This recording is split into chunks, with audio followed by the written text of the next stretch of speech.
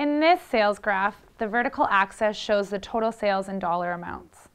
The horizontal axis at the bottom of the graph represents the time, and it shows the year in a month-by-month format. I have a question. Is there anything there that indicates the company's growth? No, this particular graph is only about our sales figures. I'll be talking about the company's market share, which is the strongest indicator of growth, later in the presentation. I see. Please continue.